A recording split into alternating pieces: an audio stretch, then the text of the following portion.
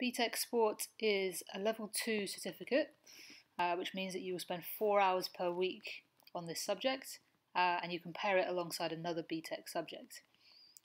We do 2 units, which I'll talk through, which is fitness training and testing, and outdoor and adventurous activities. In the first unit, we look at these 4 factors, and it's basically looking at what kind of fitness do we need to be able to perform as elite athletes.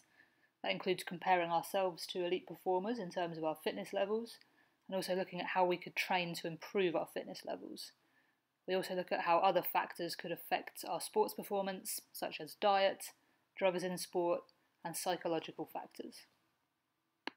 In the second unit, we begin to look at outdoor and adventurous sports, and we look at a few different factors in terms of how they affect the environment and health and safety factors. We include some practicals within this area, and generally this would include rock climbing and sailing or kayaking. So there is practical in this subject, but it is mainly written assignments, and when you do practicals, you have to write about them in terms of keeping a logbook and talking about the skills that you've developed. BTEC Sport would be a good subject to choose if you have a real interest in a particular sport, whether that's playing or coaching, and it is possible to pick this subject if you have already completed CXC PE.